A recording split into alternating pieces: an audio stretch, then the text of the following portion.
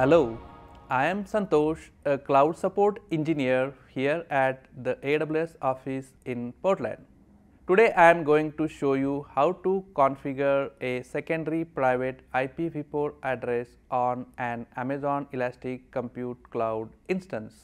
Let's get started. The feasibility of assigning a custom private IP address depends on many factors, but the most important of them is whether the instance is an existing instance or is ready to be launched. Let's go to the AWS Management Console and see how to do this using the EC2 quick launch method. After logging into the AWS Management Console, navigate to the EC2 console. Then select instances and then choose launch instances. Now enter a descriptive name for the instance. Choose quick start under application and OS images, Amazon machine image, and then choose the operating system OS for your instance.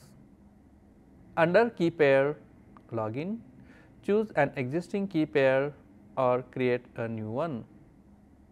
Now choose the edit button under networking settings, choose an existing VPC for your instance and then select a subnet. Now use a security group to define firewall rules for your instance and then expand advanced network configuration. Make sure that the device index is 0 and that the network interface selected is a new interface. Here you can select one or more security groups.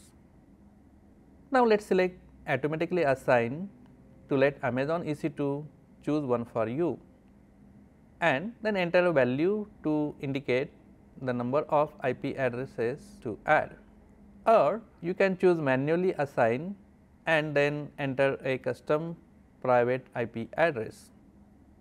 Now select the summary panel to review your instance configuration and choose launch instance.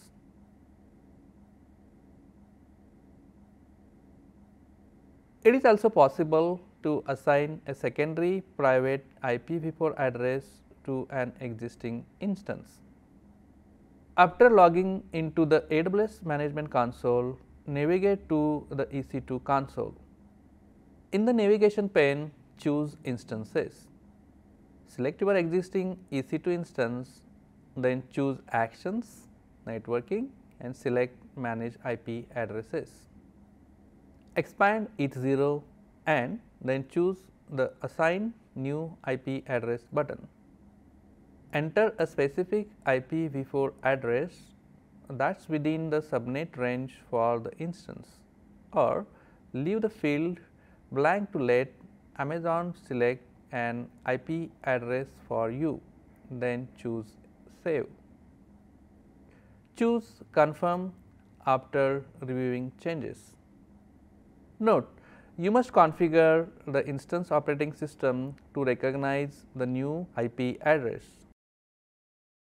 In this case, we are using Amazon Linux with the EC2 Net utils package that takes care of operating system configuration.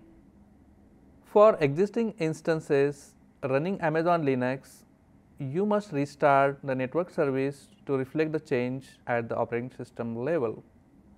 So now you know how to configure a secondary private IPv4 address on an Amazon EC2 instance.